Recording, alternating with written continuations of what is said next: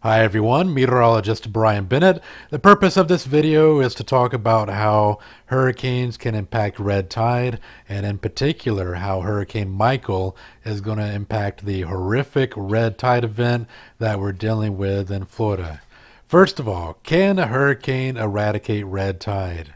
Absolutely, it's done so before, but it does depend on the track of the hurricane. Back in 2005, we had red tide eradicated by Hurricane Katrina. Katrina moved due west right across southern Florida. Keeping in mind, any tropical system in the northern hemisphere is going to have winds that rotate counterclockwise around the storm. That meant throughout the duration of Katrina, Florida had winds blowing from the east to the west, and that meant that the harmful algal bloom offshore of the Florida Gulf Coast was sent to saline. It went offshore and dispersed, and in a couple of days we had much better water quality. Of course, I got to mention, I know Katrina was a really bad hurricane when it moved up into New Orleans, causing a lot of damage and quite a few casualties, but I am approaching this from the standpoint of the impact that it had on red tide, of course. All right, so before Hurricane Katrina, take a look at these water samples. Very high concentrations of Karenia brevis offshore of the west coast of Florida. After the hurricane, boom, the water was looking good. It was healthy again. All that nasty water had been blown way out to sea and dispersed, so it had a very positive effect, other than one catch. The hurricane actually moved across southern Florida, so it brought some strong winds and some heavy rain to southern Florida, and those strong winds really whipped up some big waves and stirred up the nutrients that were sitting in some sediments on the bottom of Lake Okeechobee. So that meant that we had more nutrients being pumped out into the Gulf. Additionally, we had a lot of heavy rain, so that meant more agricultural runoff as well. So with more nutrients and more runoff, well, guess what? Less than a year later, we were dealing with another red tide event in 2006 that took up much of the Gulf Coast. So it did give a temporary reprieve, but due to the heavy rain and wind over Okeechobee and the Caloosahatchee River Basin, it actually ended up bringing the red tide back again. All right, Hurricane Michael. Completely different type of storm with a different direction that could have much different impulse, different results, and potentially it could actually make red tide worse on parts of the Gulf Coast of Florida. And I hate to say that, I'm hoping it doesn't, but that is a possibility. The storm, for the most part, is going to be moving from the south to the north, making landfall Wednesday afternoon in the Florida Panhandle. And if you're concerned about some of the actual weather impacts, I am going to be making another video later today based on some of the latest models showing where the storm is likely to make landfall precisely and the impacts it will have on Florida. But for this video, though, I'm focusing primarily on red tide. So again, we have a north to south moving hurricane, winds again rotating counterclockwise around the storm. And what that means this time, instead of having a nice offshore wind, we're going to have a wind that's blowing from the south to the north and then eventually becoming from the west to the east, which could actually not only drag some of the nasty Karenia brevis water to the north, but it could actually bring it closer to our area beaches as well. So I'm hoping that we end up not having too much of a negative impact from this storm, but the potential does exist. Here's a look at the latest satellite imagery, and I've outlined in the orange here where I can see some brown tint to the water indicating the presence of Karenia brevis and red tide. And I gotta say though, over the last week or so, we've had some pretty good easterly winds, and that's really helped to improve the red tide situation at a lot of our immediate coastlines and even some of the offshore stuff. Look how skinny this area of red tide is offshore of Sarasota and Venice area. It's maybe only 4 or 5 miles wide, so it has improved with those easterly winds. With that said though, kind of the big glaring thing here is this big blob of brown murky water offshore of Sanibel. Of course, this is right here by the entrance of the Caloosahatchee River and the exit of the Lake Okeechobee waters. So maybe just a coincidence that there's such a bloom here. But nonetheless, we got a big 50-mile wide bloom of Karenia brevis right here.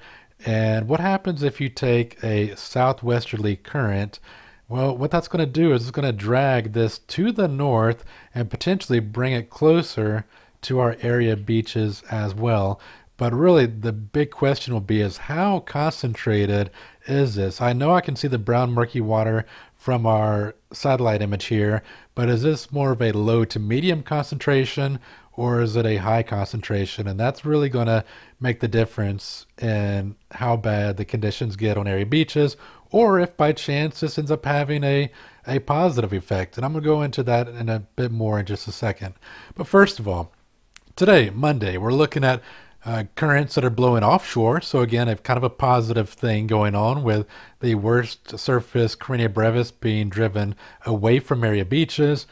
That's going to start to change on Tuesday, though, because of the hurricane. Remember those counterclockwise winds?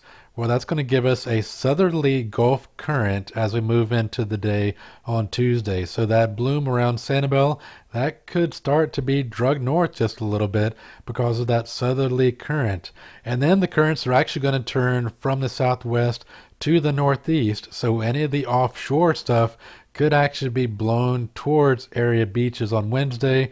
So I think we're going to see the beaches deteriorate a little bit as a result of the onshore winds blowing some of that crappy water that's farther offshore towards area beaches. And then on Thursday, we're looking at an onshore breeze once again. Friday, the winds will be blowing from the northwest to the southeast, which for the most part is an onshore wind as well. So that's not really great news seeing those onshore winds for a couple of days. All right, so the air quality. The winds are going to change from the east, like we've had the last couple of days, to a westerly wind on Thursday and Friday, which means those airborne brevetoxins, those stupid little toxins that kind of make you cough and choke when you're near the beach, well, those are going to be blowing ashore, again, especially on Thursday and Friday. So if you're sensitive to those irritants, which most people are, but especially if you have asthma or emphysema, then you probably want to avoid the area beaches on Thursday and Friday. It's not exactly going to be beach-type weather anyway with the nearby hurricane, but if you're sensitive to those irritants, you just might want to stay away from the beaches, again, especially on Thursday and Friday. I want to show you also what happened with Tropical Storm Gordon earlier in September. The storm actually moved across southwestern Florida. Keeping in mind those counterclockwise winds, that meant that we had Gulf currents that were blowing to the north and even a little bit to the northwest as that storm moved across Florida. So this is a satellite image before Gordon. And notice that, yeah, it was really bad during this time in Sarasota and down through Venice. But notice that it really wasn't that wide. Like the actual how far out you had to go to get into some cleaner, fresher water wasn't that far. Maybe 3 or 4 miles on average before the hurricane. And also notice that once you got up into Pinellas County, the water was actually still pretty pristine. The red tide hadn't really made it up into Pinellas County quite yet, but Gordon changed that. And probably the reason we have bad conditions in Pinellas County today would be because of Tropical Storm Gordon about a month ago. What it did was with the southeasterly winds, it actually drug a lot of that surface Carina brevis to the northwest and blew it offshore Pinellas County.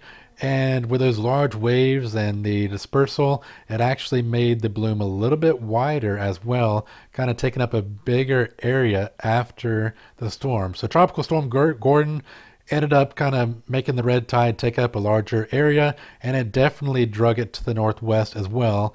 And this wasn't really immediately obvious right after the hurricane, but a couple of days later we got an easterly wind, and what that did was it drug that high concentration offshore Pinellas County and pushed that right ashore. And also that easterly wind took all the nasty water that was offshore of parts of Sarasota, Manatee, and all the way down to parts of Lee County. It pushed all that ashore, so we saw a lot of fish kill up and down area beaches a couple of days after the tropical storm, and that was really also the first time that Pinellas County started dealing with the really nasty Carina brevis and dead fish situation as well. And again, that's largely due to what Tropical Storm Gordon did. It drugged the nutrients to the north that perhaps would not have happened without the assistance of the tropical storm. So, what about Michael? That's what we're concerned about now. We do know that Hurricane Michael is going to do the following. The large waves associated with it are going to disperse the harmful algal bloom, so the nutrients in the Carina brevis are going to end up covering a larger area than they are right now. So it's just going to kind of shake everything up a little bit.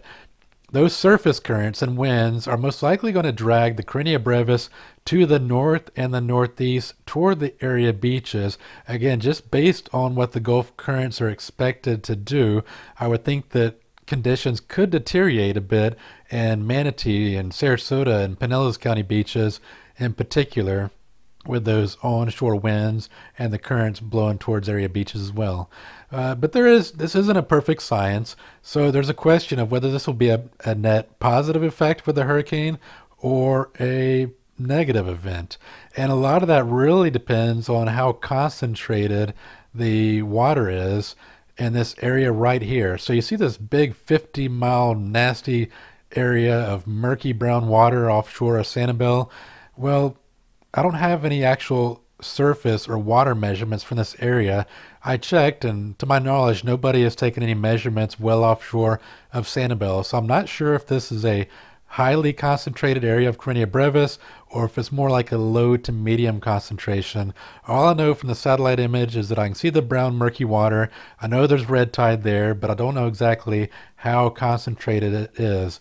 Now, if the water is not highly concentrated, then the large waves could end up dispersing quite a bit of this and end up not having a negative effect on area beaches, and maybe even there could be a net positive effect by kind of shaking everything up and dispersing red tide a bit.